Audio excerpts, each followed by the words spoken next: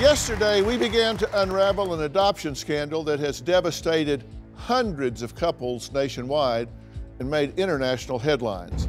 An adoption imposter known as Gabby finds unsuspecting childless couples online, wins their trust, then tricks them into thinking she has a baby for them, only to become verbally abusive days or weeks down the line.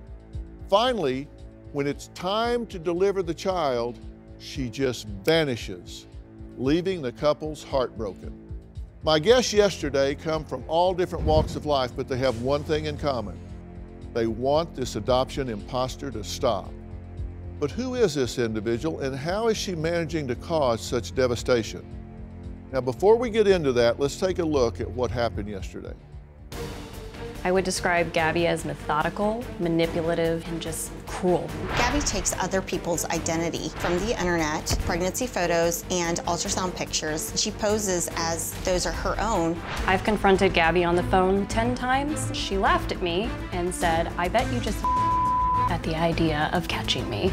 Gabby is ruining my business. I hate her for what she's done. She gets sympathy by telling sob stories of being a teen with a boyfriend whose father is making them place the child for adoption. It's like she's a victim. Gabby has targeted an estimated 300 couples across America. Now, one of those couples is here right now. I can't get pregnant because I have polycystic ovary syndrome. Gabby told us that she was 15, she was pregnant with twin girls. Dealing with her was an emotional roller coaster. This isn't a game for us. This is our life. I think that what she's doing is disgusting. When you spoke to her on the phone, did she sound like she was 15? She sounded exactly like any other 15-year-old. You say things got weird when you talked about lawyers. She's like, if you come to my door, I'll punch you in the face. Hello. Nice to meet you.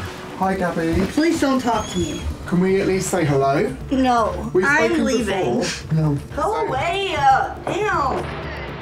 I cannot remember the last time I had a guest this volatile. I'm 24 weeks pregnant. Gabby stole my pregnancy bump update photos. I couldn't comprehend why anybody would do that. I'm extremely terrified that Gabby will find out where I live and try to take my baby once she's born. She got a hold of your ultrasounds, right? And she used these to trick at least 4 different couples.